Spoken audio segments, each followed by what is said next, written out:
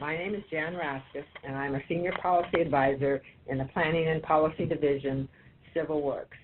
I am directly involved in the implementation of WRRDA 2014. As most of you may know, President Obama signed the Water Resources Reform and Development Act of 2014 into law on June 10, 2014.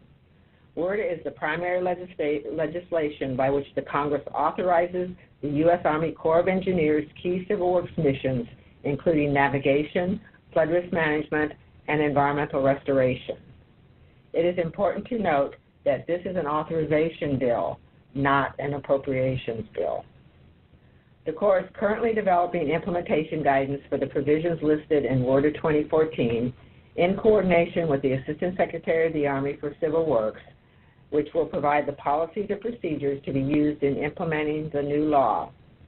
As part of this development, we have scheduled 4 listening sessions to hear from our stakeholders and the public regarding your comments, concerns, and issues related to the implementation of WRRDA 2014. We will take your comments into consideration as we prepare this implementation guidance. Each of the listening sessions covers a different collection of the more important general program and policy provisions of WRRDA. Excuse me. These policy provisions have been categorized into general theme areas so that the listening sessions can concentrate on 2 or more important theme areas or categories. The first 3 listening sessions that we had covered the following topics. We've covered deauthorization and backlog prevention, project development and delivery, including planning, alternative financing, which includes contributed funds and crediting, and public-private partnerships. That we did that in our second session. And in the third session, we covered levee safety, dam safety, and the regulatory provisions that cover the 404 program and the Section 408 authority. Today's session will cover non-federal implementation, water supply and reservoirs, and navigation. And you should, for those of you who are on the webinar, you should be able to see the specific provisions that we are taking comments on today. If you have a comment that does not fall into one of these theme areas, you may email it to us at wrrda@usace.army.mil, along with comments on any of the WRRDA provisions. As I mentioned, today's listening session will focus on several key WRRDA provisions that relate to the non-federal study and implementation of core projects, water supply and reservoir operations, and navigation, including inland navigation, as well as the Harbor Maintenance Trust Fund. Today's session will be recorded and transcribed, and these files will be made available on the Corps' WRRDA website. The transcripts from the 3 previous listening sessions already have been posted on the website, as well as the actual recordings of the listening sessions. On behalf of the Army Corps of Engineers, we welcome your commentary and look forward to hearing from you.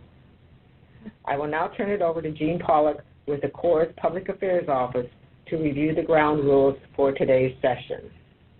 All right. Thank you, Jan. And this is Gene Pollock with the Army Corps of Engineers Public Affairs Office. And before I go into the ground rules, Eddie, at this time, if you would like to give instructions to callers on how they can begin to queue up to raise their comments.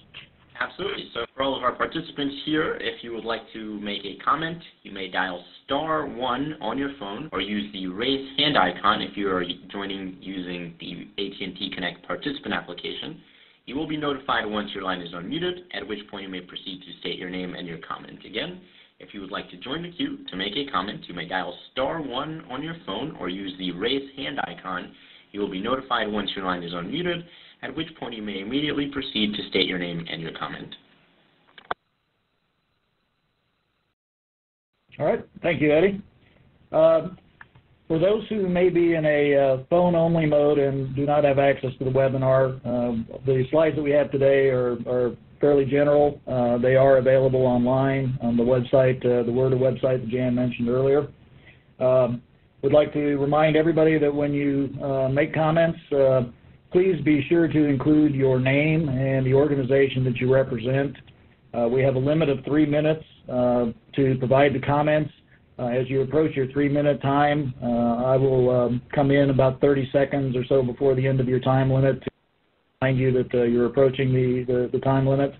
If you have follow-on comments or more than one comment to make and you've reached your time limit, you can re-enter the queue and again raise those comments. Key to this is a listening session. It's intended for us to be able to hear your thoughts and ideas about implementation of the WRRDA guidance. It will not be a back and forth discussion or a question and answer session. If you make a point or raise a comment that we need some clarification on, perhaps we may interrupt to ask for clarification on. Key to this as well for helping us to keep track of all these comments is to please let us know specifically which provision you're addressing. And then again, to remind everybody, the session is being recorded and transcribed, and the comments with all the information that you raise will be available on the website once we're available to put it online. And having said that, I believe, Eddie, we are ready to start taking comments. That sounds good. So let me take over the queue here, and let me start unmuting lines.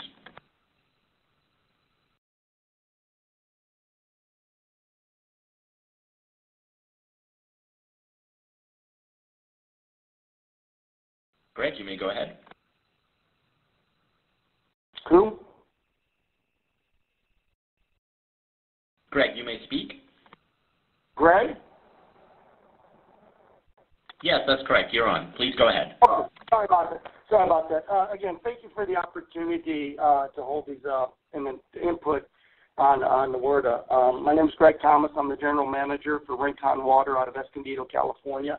I'm one of 11 member agencies as part of the North San Diego Water Reuse Coalition, partnership of agencies related to water reuse and becoming more independent from imported water sources from the Northern California, Colorado, and as well also with groundwater. So, as you know, there's a serious drought here in California, in the West Coast, and so this WRRDA is very important to us.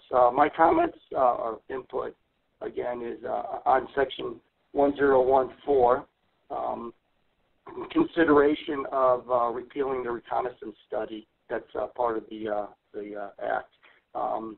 We understand it was repealed in Section 1002, and if the Army Corps of Engineers still chooses to conduct a preliminary study for 1014, we recommend using a project management plan that can be completed at the early stages of the feasibility study.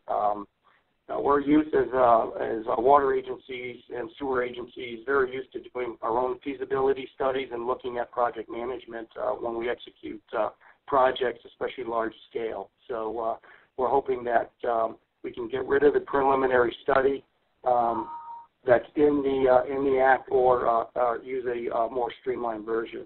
It's also recommended that the process of formulating a feasibility study, again, be streamlined and more user-friendly if one is going to be used. And again, appropriate for types of projects we're going to be doing as a non-federal interest.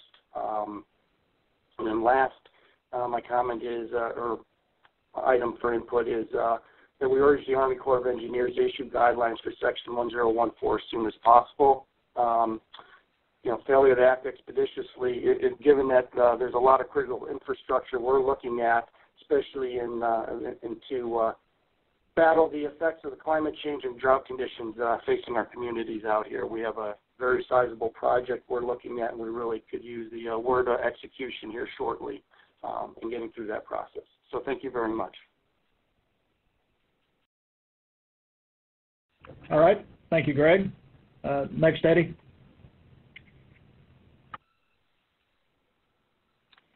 David, please go ahead. Thank you. My name is David Taylor. I'm the manager for Wairika Lake Master Conservancy District, and I'm also a member of the Fair Water Users Coalition, a coalition of utilities, wholesale water providers, and other entities who have M&I water supply agreements with the Corps or who otherwise rely on water from USACE facilities. There are coalition members in 10 states across the country. We're going to be speaking about Section 1046B today.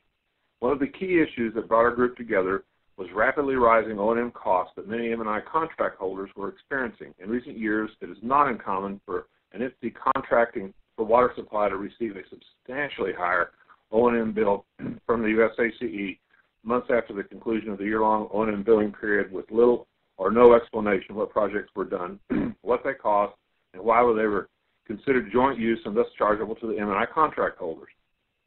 Our coalition is working to ensure that the cost of raw water is both fair and predictable, and these large O&M increases that are unplanned and not budgeted for place considerable economic strain on many water suppliers who often have to pass these costs on to the communities they serve. Section 1046B is the result of our members telling our respective congressional delegations about our experiences with this issue. We know the Corps has worked with our supporters in Congress and appreciate the progress that this section represents. Knowing in advance for a period of 5 years what projects the Corps is planning to carry out in each facility and what the estimated cost will be will certainly go a long way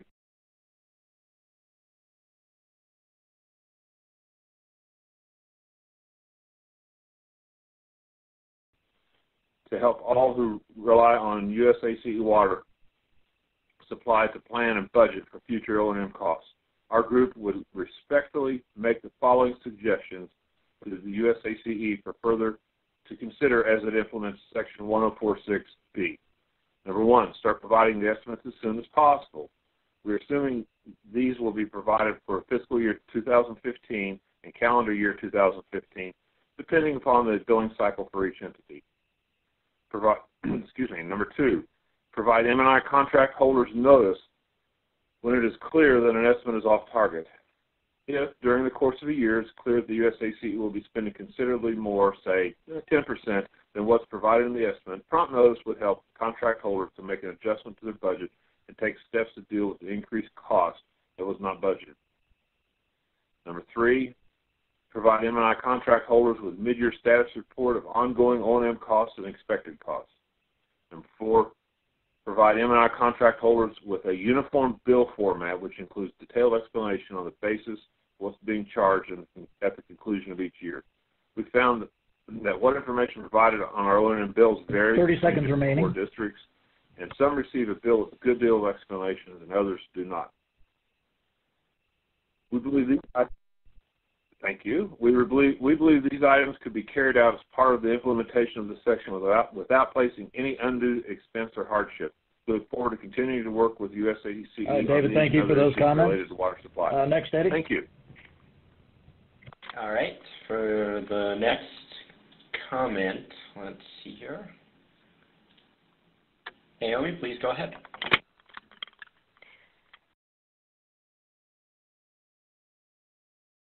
Thank you. My name is Naomi Sabino. I'm with the Levenheim Municipal Water District, also part of the North San Diego Water Reuse Coalition, the 11-member coalition mentioned by Greg Thomas. I'm commenting on provision section 1014, and it has to do with the preliminary environmental effort, or the CEQA utilization. It is recommended that the Army Corps of Engineers consider a preliminary environmental analysis document which contains material that would assist the Army Corps in determining whether a project is deemed eligible for authorization. This preliminary environmental analysis document would provide the initial environmental evaluation of a project before it is authorized, and it would not require NEPA compliance during the review of a feasibility study report. It is also recommended that the Army Corps consider using non-federal environmental review processes such as the CEQA, California Environmental Quality Act, as a basis for preparing NEPA documents, either incorporated by reference or, in certain cases, adopted as environmental assessments. Upon completion of this review, the federal agency may issue a FONSI, findings of no significant impact. This could save significant time at the federal level as the process does not need to be replicated at the federal level each time, what has already been undertaken at the local agency would stand. Furthermore, Section 1014 should state that a feasibility study is not complete for purposes of appropriations until NEPA and other environmental requirements are met. Thank you very much. All right, Naomi, thank you for those comments. Next, Eddie. All right, we will go to the next call. Just a quick note for the folks who are only dialed in and not joining using the computer, you will hear an automated message telling you that your line is muted. You may immediately proceed to state your name, your organization, and your comment.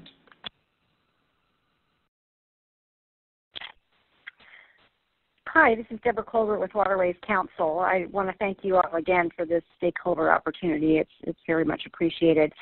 My comment pertains to navigation, and as I said on one of the earlier calls that were related to deauthorization, of the current list of priority projects under the Capital Development Plan, none should be considered or included for deauthorization. Thank you.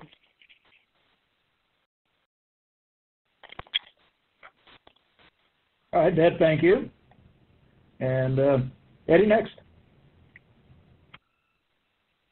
Hello, this is Don Duval, a corn grower from Southern Illinois, and I would like to comment under the navigation aspect and second Debbie's previous comment and remind the Corps that navigation should be the #1 priority.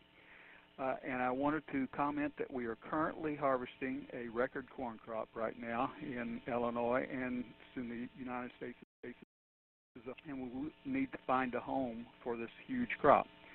And exports will play a major part in that. So we need to not only maintain our current water infrastructure, but expand it, especially in light of the Panama Canal expansion. Otherwise, the locks and dam systems that we now have will become an even greater bottleneck in that export process. And again, I thank you for the opportunity to comment.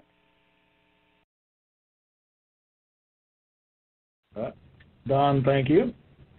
Next, Eddie. Kevin, you may go ahead.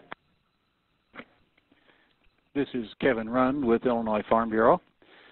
Illinois agriculture, of course, has a very strong interest in our inland waterway transportation system, and not only maintaining but also improving that system is really important when we look particularly at our ability to compete in world markets here with agricultural goods.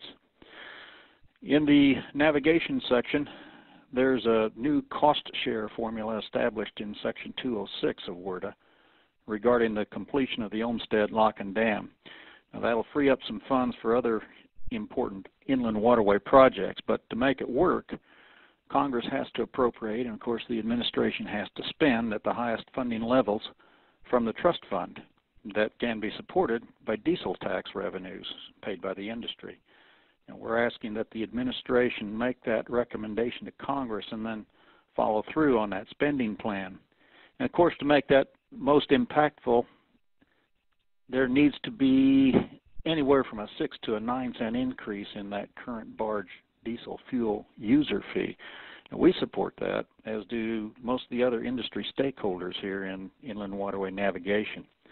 So it's essential to accommodate the needed inland waterway modernization that's already been authorized by Congress. So the Corps of the Engineers and the administration are asked to support enactment of that change. And I thank you for the opportunity to comment.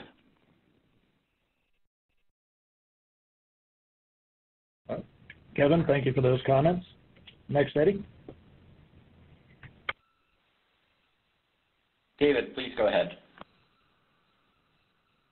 Hi, this is David Manns, and I'm with the Southwest Arkansas Water District. We are commenting on Section 1046D, as in Delta. Congress passed passed Section 1046 with the goal of providing the Corps with flexibility so that the agency has the appropriate tools to deal with unique and special circumstances. As you know, there are a few situations out there where water supply planning was done many, many decades ago that projected growth that just never materialized. And consequently, the contracts in these isolated instances are based on assumptions that are wildly optimistic. Southwest Arkansas Water District recommends that Section 1046D be viewed in the spirit of the 1946 Water Supply Act, with the goal of developing guidance that allows for robust flexibility for the Secretary so that she can deal with unique special circumstances in a fair and equitable manner. We feel two overarching guiding principles would be beneficial. The first is to review the historical record in the context of projected development versus actual development. In cases where it seems logical that hypergrowth is unlikely to appear, and this would be in cases where the projected growth never materialized, the Corps may consider this an important data point. In other words, does there appear to be a regional need for the future use of water storage that has somehow been overlooked? The other is to consider the financial capabilities of the non-federal sponsor. Now, obviously, things would have been much different had the projected growth materialized. However, in these isolated circumstances where it did not, the financial capability for a non-federal sponsor would seem an important and appropriate data point to consider in the spirit of being fair and equitable under the 1946 Water Supply Act. So thank you for taking our comments, and be happy to answer the questions if you have them. All right. David, thank you for your comments. Eddie, next caller. Yes, I'm David Evans, and I'm with American Commercial Lines, and I would like to address Section 4002D of WRRDA, which deals specifically with flexibility in maintaining channel on the Mississippi River during extremely low water conditions. Paragraph 2 of 4002 directs the Corps in consultation with the Coast Guard to develop a report identifying areas that are unsafe and unreliable for commercial navigation during those extreme low water conditions using data from most extreme low water events. The report is to be used to identify locations for potential modifications, also including improvements outside the authorized Mississippi River Federal Navigation Channel that will alleviate hazards in those areas that constrain navigation during those extreme low water events along the federal channel.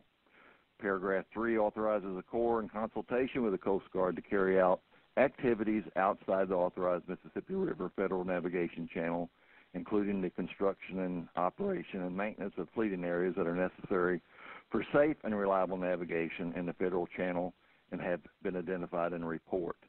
Paragraph 4 limits the Corps' authority to carry out the activities authorized by the paragraph 3 only for such periods to maintain navigation during the extreme low water conditions or events. ACL operates a barge loading facility in the St. Louis area that's located on the right descending bank of the Mississippi River between miles 184 and 185. Our facility has handled over 7 million tons of barge cargo in a typical year. During the 2013 extreme and prolonged low water event, the ability to transit of materials from our facility as well as industry was impacted by that low water event. Several weeks and several occasions the impact developed weeks before any navigation impact occurred in the federal channel. The main cause of the impact, of course, was low water and the buildup of silt in the Mississippi River channel up above the federal channel. Once the silt continued to build downstream and into the federal channel, dredging operations were started and impact to industry were eased as the silt continued to dissipate. The problem continued as the silt above the federal channel continued to work down, and on several occasions dredging was required until all the silt that was located above the federal channel had been scoured out. We believe if attention had been placed on the silting occurrence up above the federal channel, impact to other industry and our industry could have minimized and multiple dredging operations could have greatly been reduced. ACO believes that the area of the Mississippi River between our St. Louis facility and the federal channel meets the requirements described in Section 402D, subsection 2, and requests that the Corps include this location in the report as required by the section and I would like to offer my sincere appreciation for allowing us to participate in this session. All right. David, thank you for the comments. Next, Eddie. This is Mike Toohey with the Waterways Council. And we appreciate very much the opportunity to participate in this, as others have stated, and we will file a comprehensive statement for the record. Subsection D of WRRDA 2002 is what I'd like to comment on. This section, among other things, requires the Secretary of the Army to develop, in coordination with the Inland Waterway User Board, the new 20-year capital investment program from the inland and intracoastal waterways, taking into consideration the capital development plan and ensuring that investments are made efficiently and in a geographically dispersed manner. As the cost-sharing partners for this 20-year plan, navigation stakeholders should be given full opportunity to participate in the development of this plan. Also, for purposes of making decisions about including the BioSorrel project among these recommended priority construction funding in the new 20-year capital investment program, the Corps should immediately review the BioSorrel project's economic justification and update that justification to reflect the significant new energy-related traffic being experienced or expected to be experienced through the lock because of new trends related to advances in production technologies and international trade policies. We would also like to note that the Corps should produce an analysis of the impact of the closure of the Upper St. Anthony Falls lock using WRRDA 2007 as a precedent, should address and include a recommendation for compensation for shippers and carriers adversely impacted by that closure. We would also note that the hour of services reduction proposed by the Corps is premature for locks 1 and the Lower St. Anthony and should not occur until the closure of the Upper St. Anthony Fall lock occurs. Finally, WCI is supportive of the concept of public-private partnerships, but feel that the economic analysis of how this would work for barge shipping is needed. The industry, along with members of Congress, remains strongly opposed to lockage fees in any form. And finally, I would just say that the revised definition of major rehabilitation under WRRDA, along with other policy changes that include core reform, should be implemented as soon as possible. Thank you for the opportunity to participate. All right, Mike, thank you for those comments. Next caller, Eddie.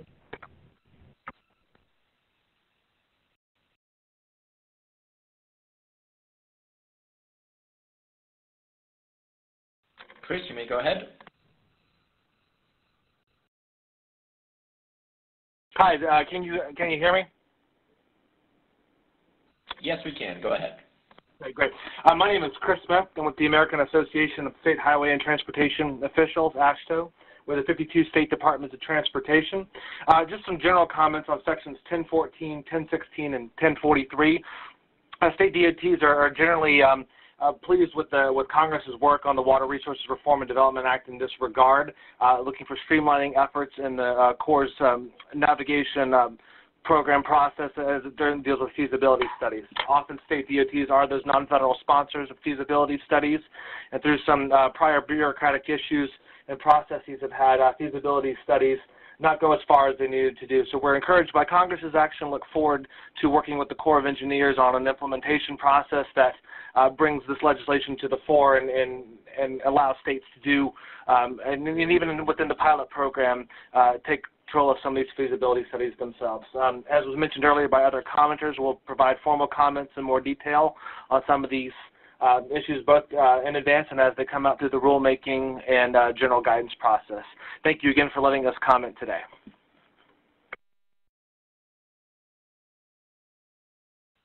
All right, thank you, Chris. Next, Eddie.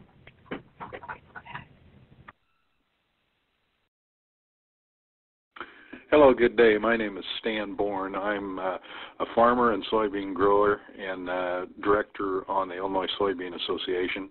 I'm also a member of the American Soybean Association. First, I'd like to thank the Corps for setting this up and always being willing to listen.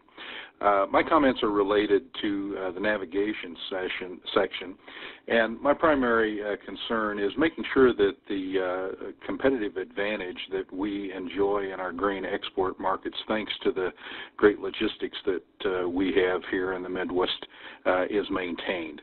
The infrastructure that we have on the Mississippi River helps Illinois soybean farmers effectively compete for export business. And it's really important because about half of every row in soybeans is exported. And in fact, in Illinois, every fourth row is bound for China. So it's really important that we have this infrastructure to allow us to compete effectively, particularly South American growers. We need to ensure effective maintenance of our locks and dams to have unimpeded flow of our commodity grains so that Illinois farmers can compete effectively for this export business and contribute to jobs and health and welfare in the state of Illinois. Thanks a lot for your opportunities to allow us to comment. Have a great day. All right, Stan, thank you for those comments. Next, Eddie. Dawn, you may go ahead. Great, thank you. This is Dawn Sheriff, the Everglades Foundation. I appreciate the opportunity to provide some feedback on the guidelines. The Section 101.4 provision sets out a process for non-federal interests to go ahead and get construction projects permitted before they're authorized. And so we want to make sure that this is a high priority for getting this guidance out quickly, as it particularly pertains to things that require kind of fast moving. So we would like this section to be prioritized. We also want the guidelines to prioritize water resource development projects that protect quality, water quantity, and federal interests, especially where failure to proceed is likely to cause irreversible environmental damage, create local health threats, and jeopardize the economy.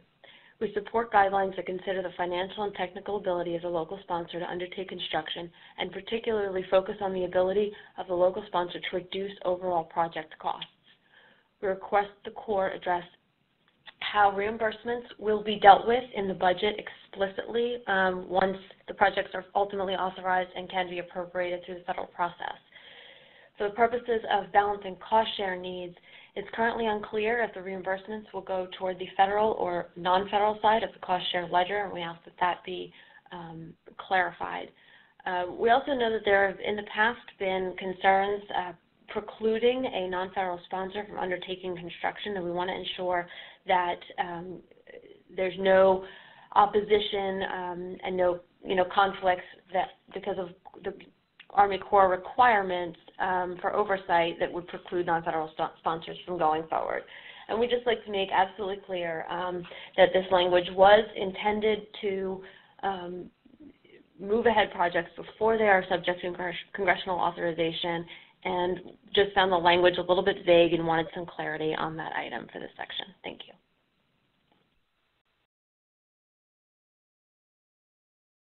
you. Well, thank you, Don. Next, Eddie. Sure, thank you. Before I proceed to do that, just a quick reminder to our participants. We've had some who have joined after we delivered the announcements. If you would like to make a comment, you may dial *1 on your phone or use the raise hand icon, and you will be notified once your line is unmuted. Again, that's *1 on your phone or use the raise hand icon on your screen.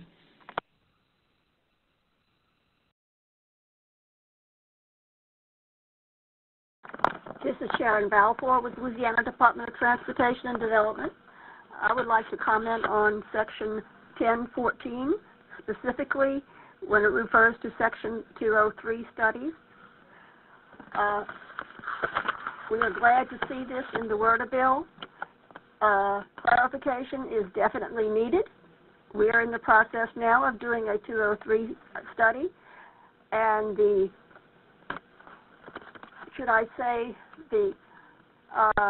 agreement among the Corps is not there.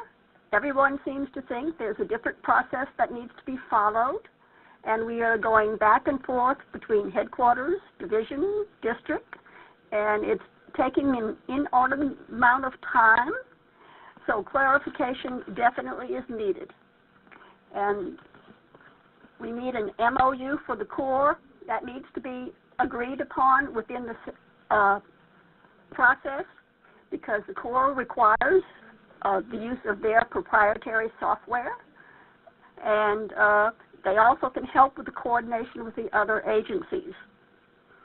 And the reviews need to be clarified as well. We need an ATR review, we need independent review, we need legal review, and then we need public review. But there is still question within the Corps right now as to whether all those reviews are really needed. So clarification on Section 203 studies is welcomed, and I sincerely hope you get to it quickly and inform all your employees about the process and what is actually needed. Thank you.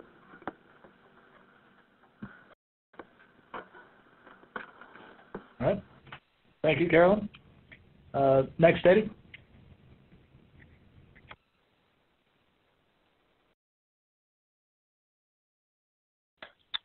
This is Jim Stark, Executive Director, Gulf Intracoastal Canal Association.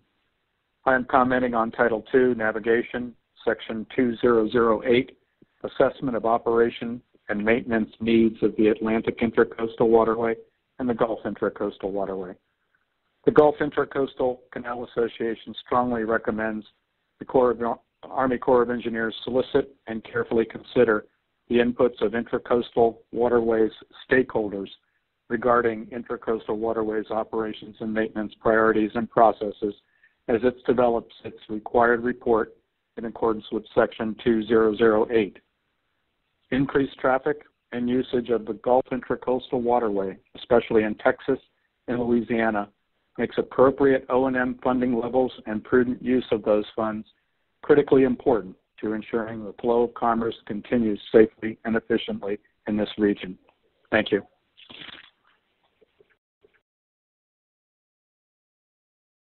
All right. Thank you, Jim. Eddie, next. Hello. My name is Tom Mueller, and I'm with the Illinois Corn Growers Association. And I would like to say that I thank you for allowing me to comment today, and that we are in favor of the concept of public-private partnership with economic analysis and how this would work with shipping as needed. But we think this is something that could be very beneficial, and we're opposed to any lockage fees.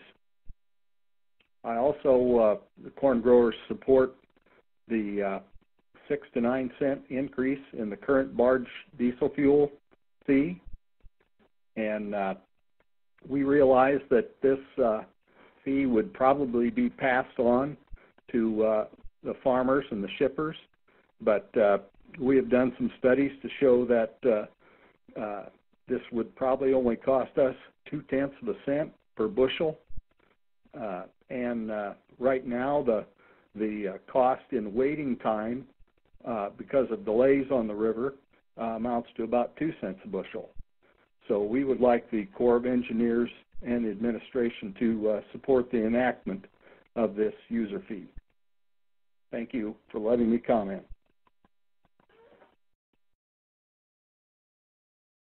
All right, and thank you for those comments. Eddie, next. Jim, you may go ahead. Hi, this is Jim Walker with the American Association of Port Authorities. So we want to, like all the others, commend the Corps of Engineers for conducting these listening sessions and soliciting comments before developing your implementation guidance.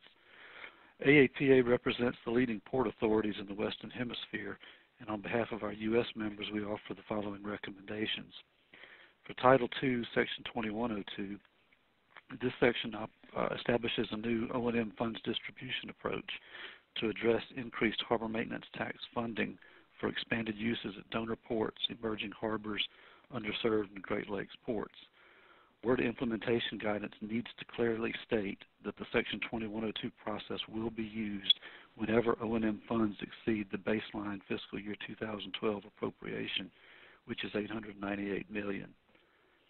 In subparagraph A, expanded uses, this establishes the use of funds for berth dredging and removal of legacy contaminated sediment.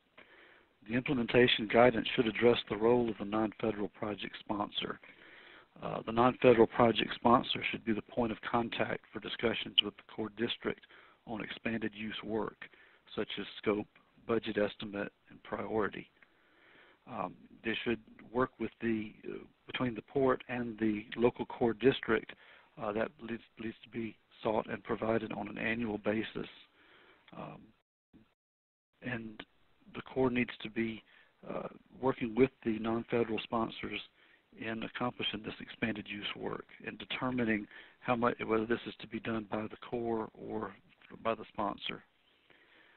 Implementation guidance should also establish a nationally consistent format to submit this information. Under Section 2106, additional measures at donor ports and energy transfer ports, Section 2106 authorizes appropriating up to $50 million for distribution to qualifying ports. However, the appropriations bill is not written in the same manner as WRRDA and instead provides the programmatic funding in addition to project-specific funding. The Corps' implementation guidance should establish that Section 2106 work should only be pursued when funds are specifically appropriated for this purpose by Congress. Again, the implementation guidance should address the role of a non-federal project sponsor. We feel that non-federal project sponsors should provide their distribution decision to the core district on an annual basis. AAPA respectfully requests that the Corps meet with the donor and energy transfer ports to discuss the funding distribution processes since the legislation is unclear, and to pursue this at your earliest convenience. Also, the implementation guidance should highlight an interim measure that the Corps work with Customs and Border Protection to establish the process for payments to the importers and shippers that's possible under this section. We have 30 seconds. All right. We also have comments on Section 1014 in the studies. We're looking at the new section is Section 203 to eliminate the restrictions that non-federal port sponsors conduct feasibility studies on their own, signaling Congress's clear intent that the Corps be able to provide technical assistance. And the implementation guidance should clearly establish the sponsor's authority to request economic and environmental analysis and have this work performed by the Corps on a cost reimbursable basis. I think we'll leave it at that, and we'll be providing our additional comments in writing. So, Gene, say we've got a second. Second's all you need, so thanks so much. Yeah, roll tide, Jim. We'll go back to, and if you want to queue up again, you can come back into the line. And Eddie, next. This is Steve Fitzgerald, Chief Engineer with Harris County Flood Control District. Also have two other hats on with NASMA and the National Waterways Conference today. And I'd like to make a couple of suggestions or recommendations for Section 1014. First one is that it's difficult for local sponsors to take the lead for construction projects because it requires the local sponsor to complete the project in its entirety prior to requesting the federal share reimbursement. Because of that, we're asking that you include an opportunity for local sponsors to be eligible for periodic reimbursements as defined in Policy Guidance Letter number 53 for the federal share. Dependable periodic federal reimbursements are really critical for the success and timely implementation of primarily large projects. And local sponsors, we rely on the federal reimbursements in order to let the next construction contract to keep the project going. So we recommend that you include that in the guidance. We also request that you allow local sponsors to be eligible for reimbursement for the federal share of work if that work is later recommended by the Chief of Engineers and approved by the Secretary of the Army. This allows the sponsor to begin implementing work on the projects at our risk prior to the study being approved in federal appropriations. And this is particularly important in urban areas like Harris County and Houston, where implementation opportunities can quickly change and the need to be ready for the next flood event is absolutely imperative. I guess I'm going to add a third one. The third one is, it mentions under the construction portion of 1014 about the necessity of getting any permit or approval that's required, and also to ensure compliance with environmental laws. And Jan, I know we've been talking about this a long time, but try to make it pretty clear in this guidance about try not to duplicate efforts by the Corps and local sponsors when you go through the full NEPA planning process and then have to go turn around and get a Section 404 permit for your project. So I think this would be a good opportunity to clarify that for future local sponsors that take the lead on these construction projects. And that's all I have. I'd just like to thank the Corps and Gene and Jan for conducting these listening sessions. They've been successful, and we appreciate it. All right, Steve, thank you for those comments. And next, Eddie.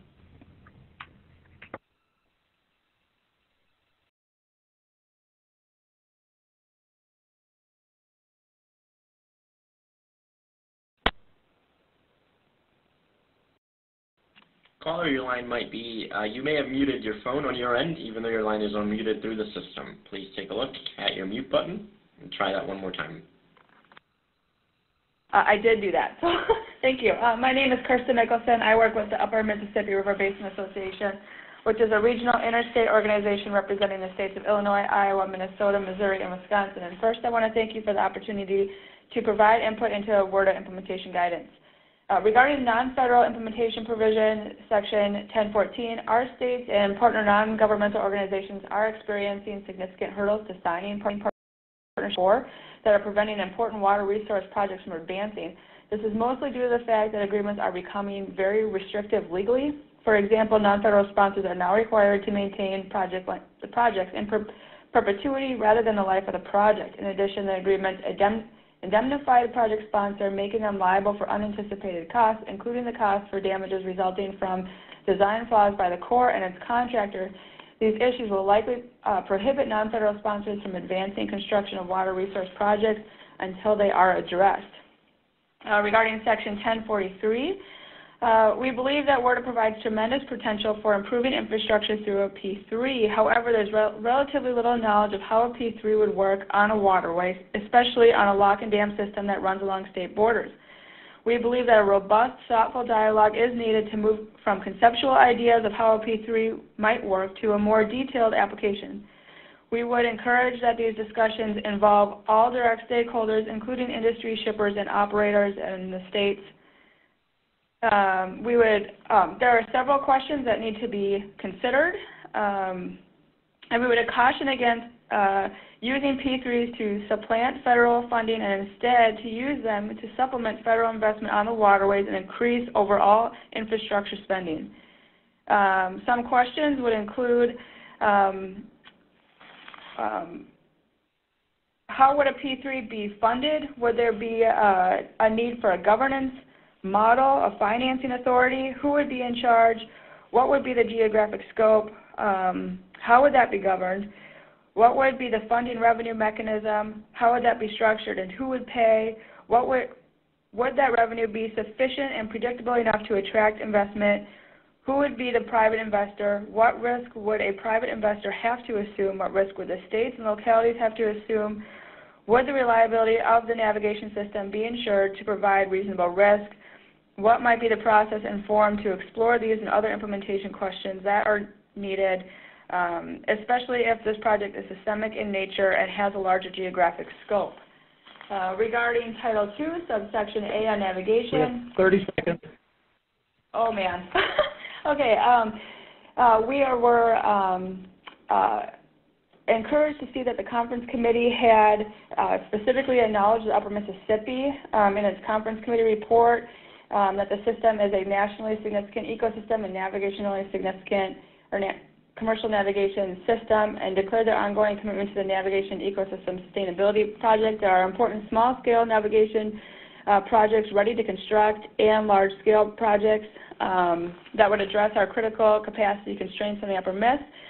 These infrastructure improvements will allow the region to capitalize on the Panama Canal expansion, which will make international commerce even faster and less expensive. And the governors have recently sent a letter to President Obama seeking the administration's support and providing funding in FY16 specifically for NESP. Thank you. All right, thank you. Eddie, next.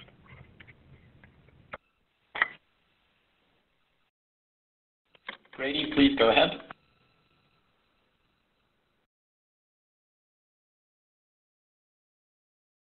Hello, my name is Grady Bryant with Gahagan & Bryant Associates. I'd like to address concerns regarding Section 1014 and 1043.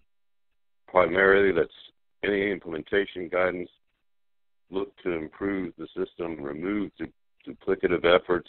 Specifically, we're referencing USACE Section 408 and the recent guidance provided by the Corps and its impact and involvement in 1014 and 1043 projects. This is viewed as duplicative, costly to the sponsor, and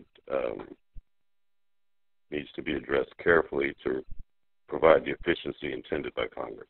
Thank you.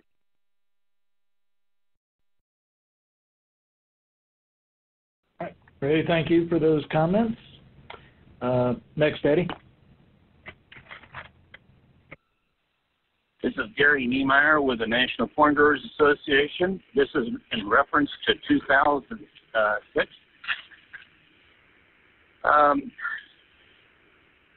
In Section 2006, further provides for an immediate start of NESP. In the section on WRRDA, a new cost-sharing formula is established for fiscal 2015 and beyond to complete homestead lock and dam projects.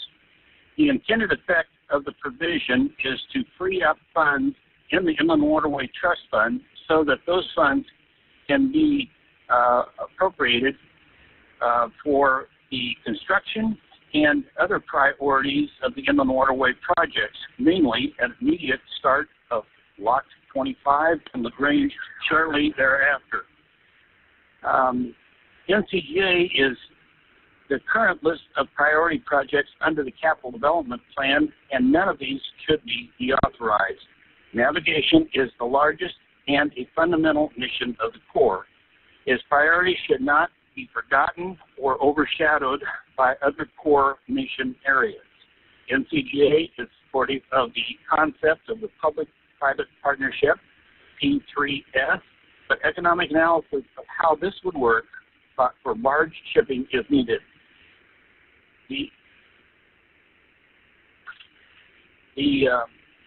industry, along with members of Congress, remain strongly opposed to blockage fees in any form. NCGA also proposes shareholders support 6 to 9 cent increase in the current barge diesel fuel user fee is needed to generate additional revenue for the construction of the Inland Waterway Trust Fund modernization projects to occur. The Corps of Engineers administration should support the enactment this year for these proposals. I want to thank the Corps for the opportunity to make comments.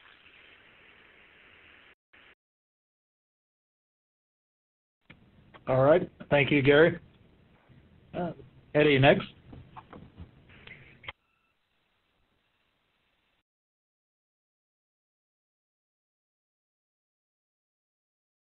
Bradley, you may go ahead. Thank you very much. This is Bradley Watson with the Coastal States Organization. These comments will be applicable to Section 1014 and others generally.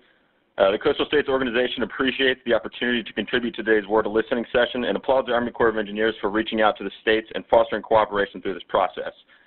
Overall, CSO would encourage the Corps to maintain the constructive nature promoted by these listening sessions beyond today and to continue a robust dialogue with the coastal states as WRRDA is implemented on paper and on the ground. Given the expertise of state coastal zone managers and other relevant state entities, as well as a history of cooperation with Army Corps on coastal civil works projects, the coastal states' input and perspective will prove valuable in the continuing dialogue on implementation of numerous WRRDA provisions. For instance, coastal states can provide significant contributions and perspective on the detailed implementation of today's discussion topic of non-federal implementation, as well as previous topics addressed during these listening sessions, including deauthorizations and backlog prevention, Section 701 annual report to Congress, regulatory efforts, port and harbor maintenance, and a host of other WRRDA provisions not addressed during the listening sessions. Additionally, we applaud the Corps' Institute for Water Resources for continuing to advise the states, pursue innovation, and lead discussions with partners about alternative ways to get funding when Congress does not provide enough. We also applaud the Corps' Army Corps Civil Works for their forward-thinking efforts to devise better approaches to coastal resilience and flood risk reduction, and work on establishing measure or indices for resilience. As recent history has shown, our coastal communities are particularly susceptible to extreme weather events and other water resource vulnerabilities. Coastal states are also home to a disproportionately large amount of population and contribute a significant share to the national economy. Moving forward, the coastal states are eager to provide valuable input regarding the implementation of WRRDA as it relates to coastal civil works projects, and look forward to working constructively and in cooperation with the Army Corps of Engineers. Thank you very much. All right. Bradley, thanks for those remarks. Eddie, next. Hi, my name is Greg Reed. I'm from the LA Department of Water and Power, and I'd like to say thank you for providing the opportunity to provide comment on the WRRDA implementation guidelines. And LADWP looks forward to having an interactive dialogue with the Army Corps as to how the Army Corps will respond to everyone's comments provided through these venues. I'm providing comment on the Section 1014 and would like to start with recommending that the Army Corps consider having a document, a preliminary environmental analysis document, which would allow for an early determination as to the eligibility of a non-federal sponsor's project, the eligibility for authorization. And this initial document would allow for identifying the constraints, the risks, and the environmental issues that need to be addressed within the feasibility study, but it would stop short of requiring a full NEPA compliance during that period. We would also recommend that the Army Corps consider using a non-federal environmental review process, such as in our case, the California Environmental Quality Act, CEQA, as a basis for preparing the NEPA documents that would be in support of the non-federal interest project. And then that would be followed by the federal agency issuing a FONSI, which could save significant time at the federal level, as the process would not require duplicative work for the environmental review. We also recommend that the Army Corps develop a process for formulating these feasibility studies that would be undertaken completely by the non-federal sponsor in such a way that it's a streamlined and user-friendly process with requirements that are set appropriately for the types of projects that are being undertaken. We also urge the Army Corps to issue the guidance for the feasibility studies as soon as practical, so that way we can act expeditiously towards the development of our projects without spending resources and efforts that may not be necessary to comply with the 1014 guidelines. It certainly should be anticipated by the Army Corps that many federal sponsors will seek to pursue their projects with limited involvement by the federal agencies. In particular, the involvement may be in the area of identifying project eligibility, reviewing feasibility studies, providing recommendations to Congress, administering financial assistance, and assuring compliance under the WRRDA guidelines. So there should be flexibility in the guidance to provide for the appropriate level of federal involvement when requested by the non-federal sponsor.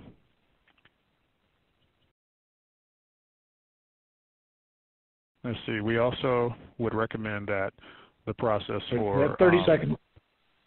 Okay, thank you. The process for non-federal sponsors who seek to pursue their construction of their projects be clearly identified, so that way the non-federal sponsors can assure that they can complete the project and gain the reimbursement and financial assistance that is provided under WRRDA. Okay, that's all I have. Thank you. Okay, thank you, Greg. Next caller, Eddie.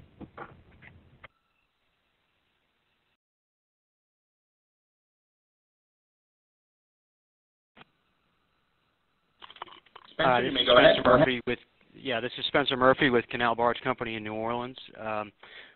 Canal Barge Company is a member of both Gulf Intercoastal Canal Association and Waterways Council, Inc., so we endorse those comments, but I will not repeat them here. I wanted to make a comment specifically on Section 2013, Operation and Maintenance of Fuel-Taxed Inland Waterways, and specifically I would like to comment on its applicability to the IHNC floodgate project east of New Orleans. As I read the language in the WRRDA law, it says that notwithstanding any other provision of the law, the Secretary shall be responsible for the O&M, including repair of any floodgate, as well as any pumping station constructed within the channel as a single unit with that floodgate. We have heard some comments from the local district that until they are given more clear instructions or given specifically authorized funds to carry out that mission, that they can't do so, meaning that the local, state, and flood protection authorities are still the ones manning this critical navigational lock structure. The very clear intent of the law and the very clear reading of the law says that the Corps should take over the actual functioning and operation of those gates ASAP, and we would encourage the Corps headquarters to please make sure that is made clear to the district and the division, so that as we close out hurricane season, the right people are on those gates operating them, which by all parties agree that should be the Corps of Engineers. So thank you for the opportunity to comment, and we appreciate the willingness of the Corps to have these listening sessions. Thank you. All right. Thank you, Spencer. Next caller, Eddie. Shane, you may go ahead. Hi, my name is Shane Kenny, and I'm representing the Missouri Corn Growers Association. Navigation remains a top priority with regards to river management for corn growers in the state of Missouri. Section 4002 recognizes that systems that make up the Mississippi River Basin are interconnected, and as well as they need to do a better job managing the basin during drought and flood conditions that threaten navigation. With that in mind, the option of releasing water from the Missouri River reservoirs should be employed during emergency drought situations to assist in maintaining navigation along the Mississippi River. In addition, continued focus and investments should be made on the lower Missouri River to maintain a reliable navigation channel. Thank you.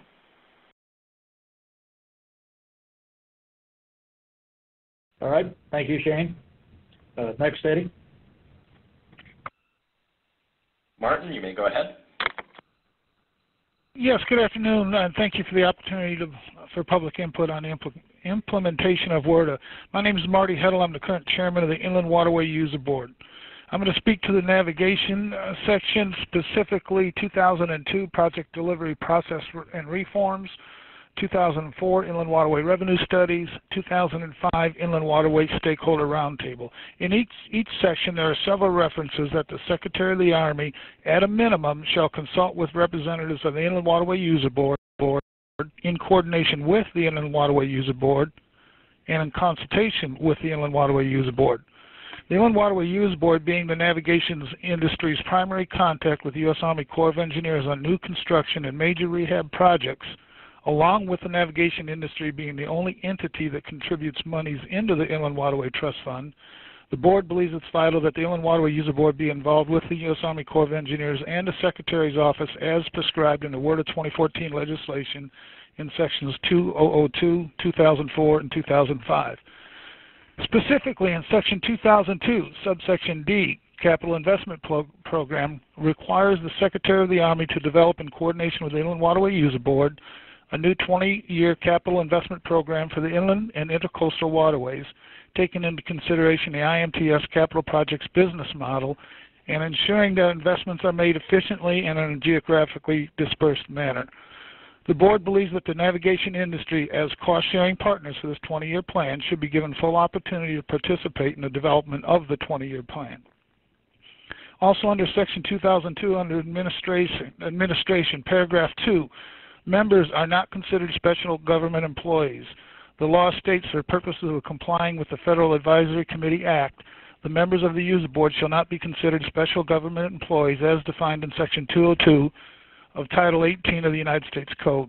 The board believes this will prevent a lapse in board conducting its business as we experienced in 2011 and briefly in 2013. In Section 2006, Preserving the Inland Waterway Trust Fund, paragraph 3, sense of Congress, appropriations for Olmsted should not be less than $150 million for each fiscal year until the construction of the project is completed. And in paragraph 4, rehabilitation projects. Section 205 of the Water Resources Development Act of 1992, 33 U.S. States Code, Section 2327, amended by striking $8 million and inserting $20 million. The board believes both of these paragraphs will allow construction and major rehabilitation to move forward on projects that have been languishing and in dire need of recapitalization.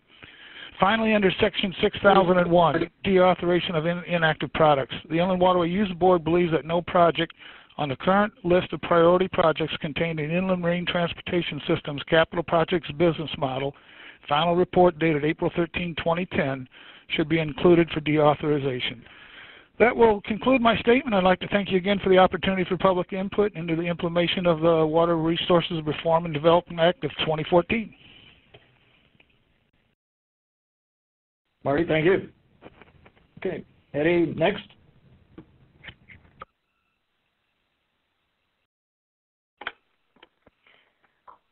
This is Sherry Felder with Channel Shipyard. I'm also a board member of Waterways Council and of the Gulf Intercoastal Canal Association. And I would just like to reiterate Mr. Tuohy's comment regarding the Bayou Sorrel lock.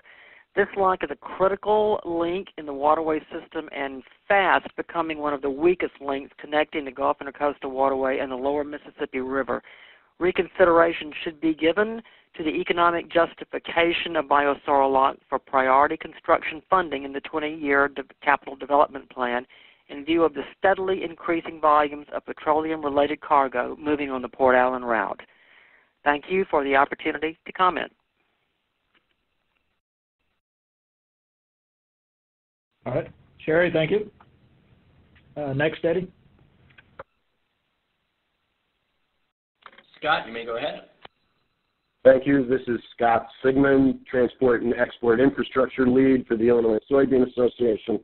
Appreciate the opportunity to offer some comment on the implementing guidance for the Army Corps of Engineers. There are several pieces of pilot programs across the WRRDA language and sections.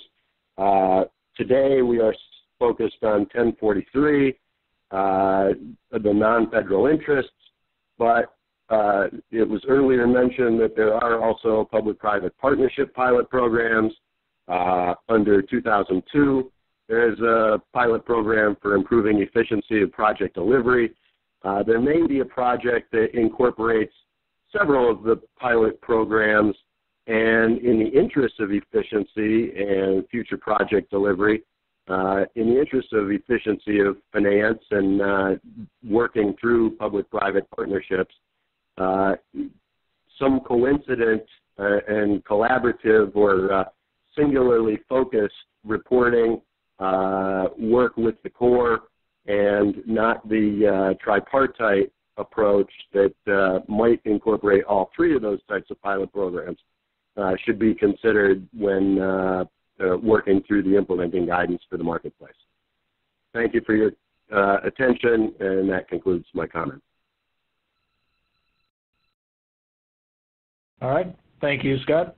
Next, Eddie.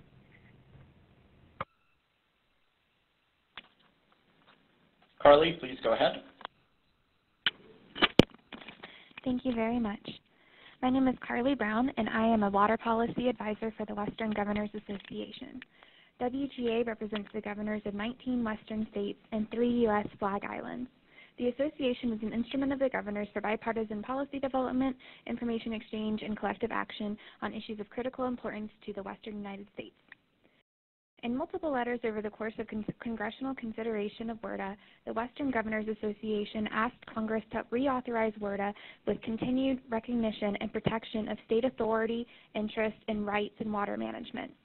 This state authority over water management includes surplus water stored at U.S. Army Corps of Engineers and reclamation reservoirs.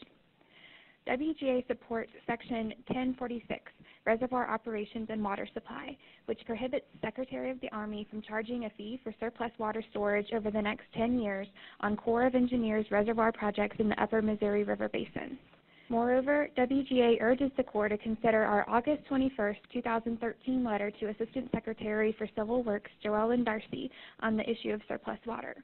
In that letter, WGA Executive Director James Ogsbury asked for substantive state consultation on the development of a rule regarding policies by which the Corps will determine prices for surplus water contracts. The Western Governors also highlight the need to invest in water infrastructure in their Policy Resolution 14-3, Water Resource Management in the West. WGA urges the Corps to consider the vital role for infrastructure improvements to help states manage water resources and cope with drought. Thank you very much.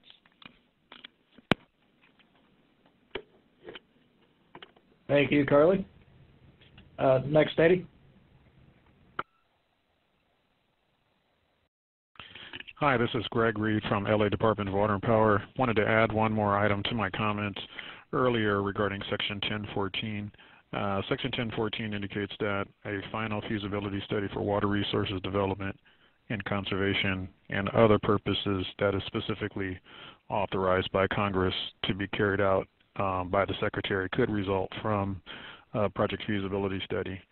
And so I wanted to suggest or recommend that as Army Corps develops the implementation guidance, that process for determining other project purposes be included in the guidance, specifically having a process for identifying congressional support and providing priority for such projects. So this would include the process of working with the Secretary to develop the appropriate documentation to request congressional authorization to direct the Secretary to carry out such projects for other purposes. Thank you. All right. Thank you, Greg. Next, Eddie. Ryan, please go ahead. This is Ryan McFarland from the Port of Seattle, and Port of Tacoma shares our views, and they have asked me to speak for them today as well. Our comments will address Title II, Subtitle B, Sections 2102 and 2106. First, Section 2106. We recommend that the Corps prioritize the rulemaking process for this section and not delay until Congress appropriates funding. The legislation leaves a lot of unknowns that need to be explored, and since an appropriation is likely to occur late in the budget process, there won't be much time to address these issues and implement a whole program. The Corps should consult donor ports as it develops the regulations for the donor port provisions. Ports can contribute to making sure the policy is workable. For the rebate program, the Corps should investigate whether Customs and Border Protection collects the information it needs to carry it out.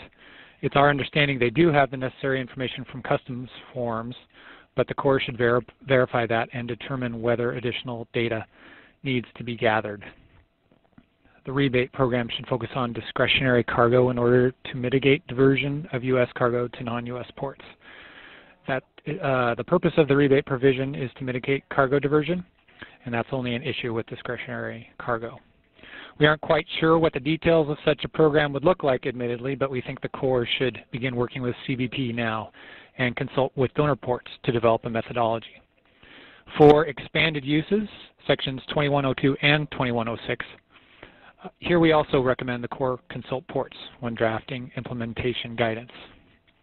Seattle and Tacoma concur with the comments from Jim Walker at American Association of Port Authorities about non-federal project sponsors.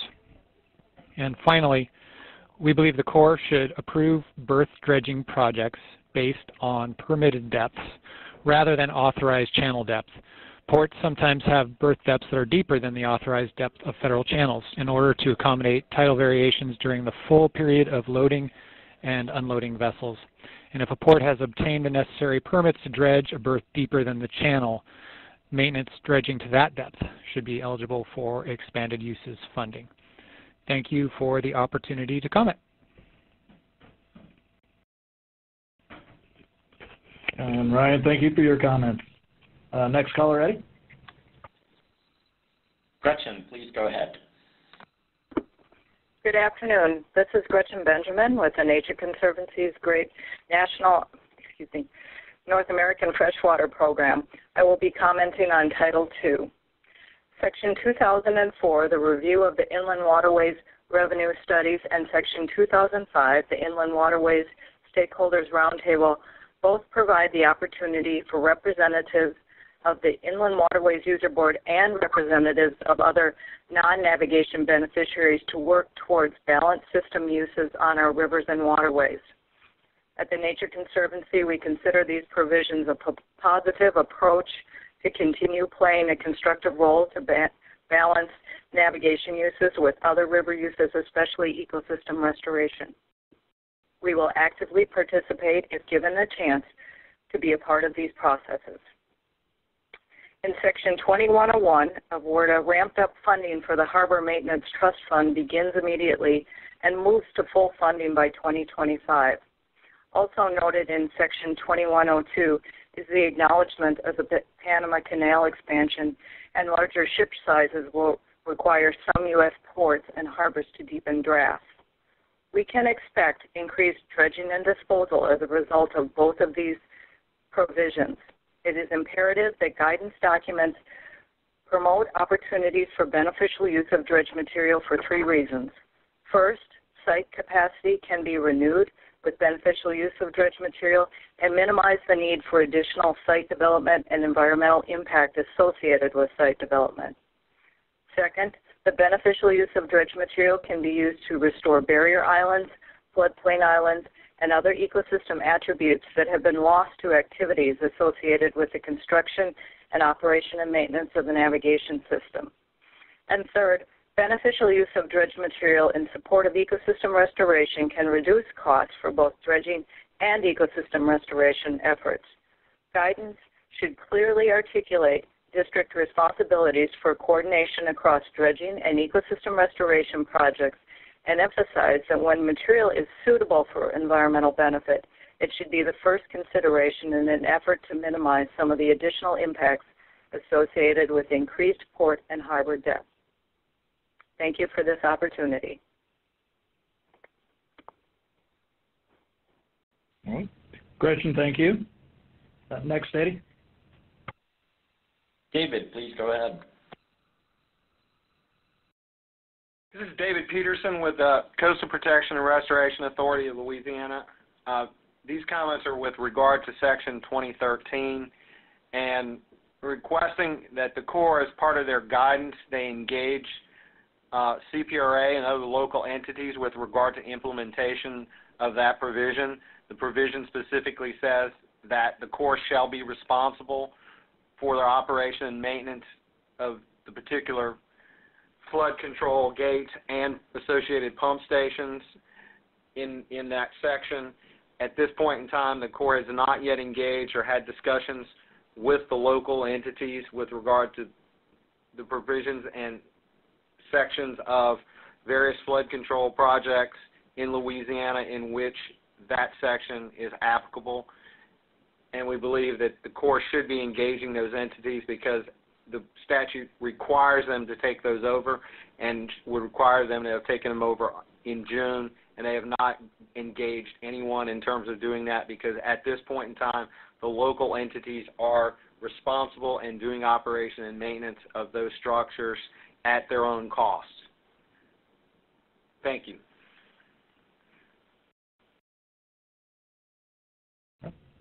David, thank you. Next, Eddie.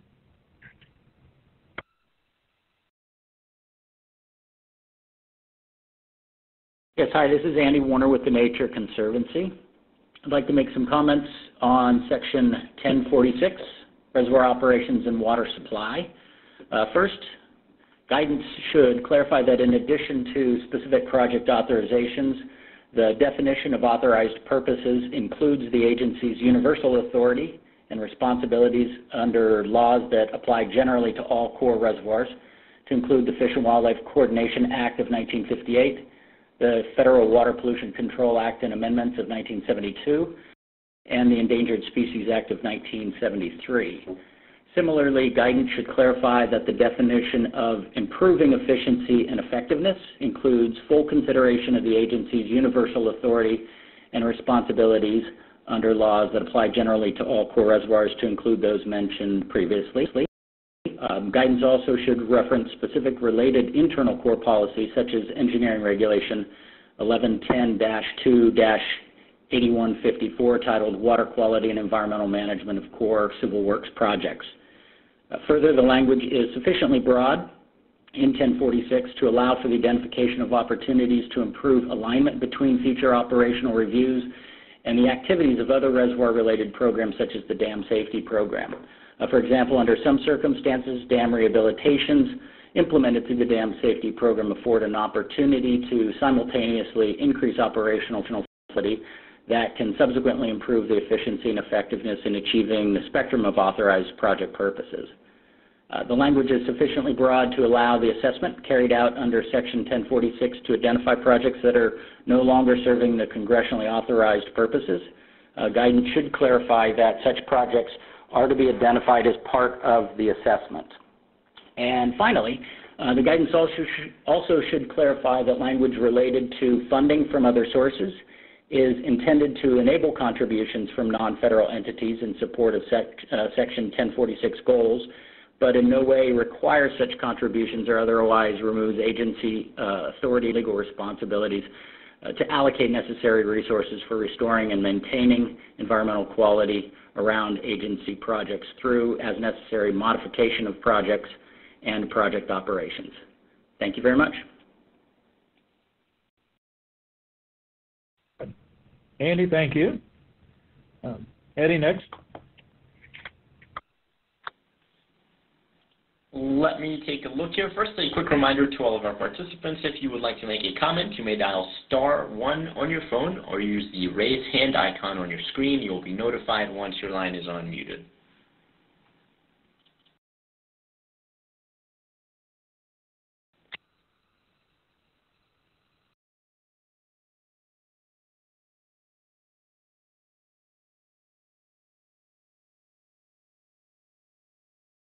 Caller, your line is unmuted. You may go ahead.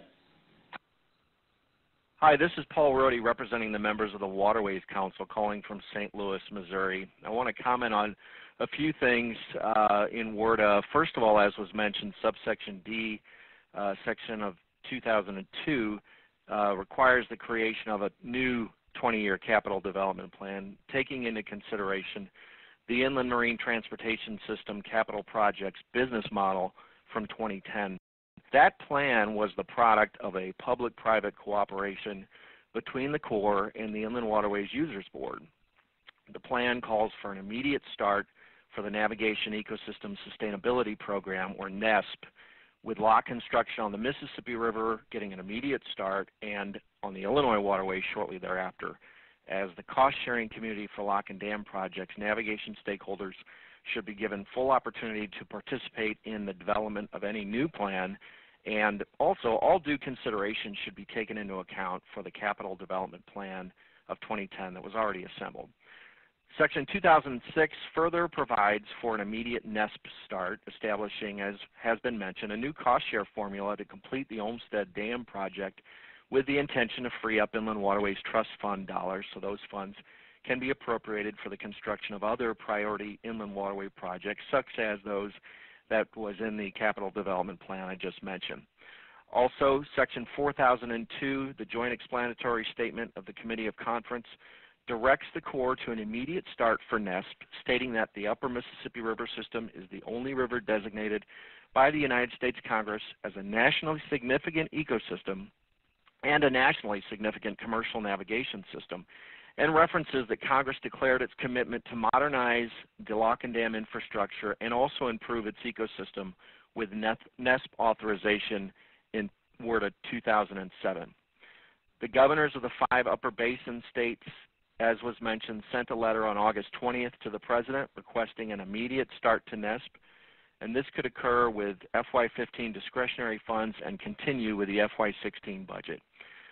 Finally, Section 2010, the Corps, as we have already commented, should produce an analysis of the impact to the Upper St. Anthony Falls lot closure, and using WRRDA 2007 as precedent, should address and include recommendations for compensation for shippers and carriers adversely impacted by the closure, and that closure should not occur prior to June 9th of 2015. Thank you. All right. Paul, thank you. Eddie, next.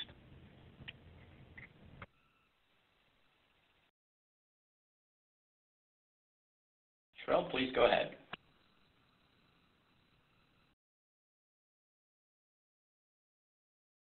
Did you say Cheryl? Yes, please go ahead. Hi, my name is Cheryl Johnson. I'm Grants Administrator and Project Development Specialist for the Union County, Arkansas Water Conservation Board. I'm speaking really to a combination of all three WRRDA focus areas, more specifically how water supply from our non-federal constructed project has allowed for dramatic groundwater recovery. However, our non-federal project is dependent on a core project authorized for navigation, but not water supply. Our county is contiguous to North Louisiana parishes, so this statement represents stakeholders from both states, 5 South Arkansas counties, and 3 North Louisiana parishes. Our non-federal Ouachita River Alternative Industrial Water Supply Project is a $65 million industrial water supply project constructed by 88% local, 8% state, and 4% federal funds, and completed in 2004. The Ouachita River Alternative Industrial Surface Water is drawn from the abundant Ouachita River water supply behind Thatcher Lock and Dam. Thatcher is the uppermost of 4 locks and dams on the Corps of Engineers Ouachita Black River Navigation Project. We are, as you know, in the Vicksburg District. Thatcher began operating recently on a dramatically reduced schedule due to minimal barge traffic. Our water supply project was constructed to provide an alternative industrial source to our rapidly depleting and critically threatened Sparta Aquifer groundwater. Prior to 2004, the Sparta Aquifer was Union County's only source of drinking and industrial water. In the fall of 2004, Union County began delivering Ouachita River surface water to local industries, an oil refinery, a brominated products manufacturer, and a nitrogen fertilizer plant originally built as a World War II ordnance plant. All 3 previously relied solely on the Sparta. A 2,205 megawatt natural gas-fired merchant power plant also relies on this surface water supply. The nitrogen fertilizer plant is currently undergoing a major expansion that will create an additional 150 to 200 jobs and could not be done without the Ouachita River water supply. Since 2004, and as a direct result of using the alternative water source from the Ouachita River, groundwater levels have risen dramatically in Union and surrounding counties and parishes. One well has risen over 76 feet since October 2004. Prior to 2004, wells in and around Union County were declining dramatically, some as much as 7 feet per year. Although the Ouachita Black is authorized for navigation, we are asking that forthcoming policy changes will provide a clear path for project modifications, including the authorization of other important purposes, such as water supply. Thank you very much. Thank you, Cheryl. Eddie, next. And Gene, at this time, I do not believe we have any further comments in the queue. Well, we'll hold here for about another minute or so to see if anybody comes on and raises their hand again. And I would like to remind our participants that if you would like to raise your hand and make a comment, you may dial *1 on your phone or use the raise hand icon on your screen. You will be notified once your line is unmuted. Christine, you may go ahead. Yes, thank you. My name is Christine Compton. I'm with the Irvine Ranch Water District here in Southern California. Like some of the other callers, we wanted to provide comments to you today on Section 1014 of WRRDA. Specifically, we would love to see the process for formalizing the guidelines for this section, moved forward and put forward expeditiously. We would love to see the Corps look at a more streamlined process so these projects can get off the ground, get going, and then the feasibility studies put forward to the Corps for your consideration. Additionally, like some of the other callers today, we want to recommend that the Army Corps consider looking at a preliminary environmental analysis document which would contain sufficient materials to assist the Corps in determining whether a project should be eligible for authorization, but not a full environmental analysis document. But it would be an initial environmental review, and then the project proponent would, move forward with an environmental review, full environmental review subsequent to the feasibility study. Additionally, like other callers, we agreed that and hope that the Corps would consider looking at, using state environmental processes to speed up the NEPA documents and use those as the baselines. And finally, we look forward to continuing to work with the Corps with the hopes that we can get these guidelines streamlined and move forward quickly so projects throughout the country can move forward. Thank you. All right. Thank you, Christine. Eddie, do we have anybody else? We do have a couple more. Just a quick reminder to those who are only dialed in, you will hear an automated message telling you your line has been unmuted. You may proceed to state your name, organization, and your comment. Good afternoon. My name is Klein Jones. I'm the Executive Director of the Tennessee River Valley Association. I'd like to generally address Title II. The Tennessee River is home to two IWTF projects that have not seen funding for the past 3 to 5 years. Kentucky Lock Addition was the first IWTF project to be delayed by the insolvency in the IWTF. Though we do support the preservation of the IWTF, we do oppose the lockage fees and are in support of the adjustment in the 6 to 9 cents per gallon in the fuel tax for the IWTF. We encourage current project prioritization as laid out in the capital development plan, and we oppose deauthorization of any critical waterway navigation projects also included in the capital development plan. That's all we have. Thank you. All right. Thank you. Move on to the next one, Eddie. Yes, it's Deborah Colbert once again with Waterways Council. I have a new comment, but related to navigation. I just want to note that it is important for the locks to be open on the Allegheny and Monongahela rivers, especially for special events in that region, and the Corps should continue to dialogue with stakeholders in that region and nationwide to ensure that. Thank you.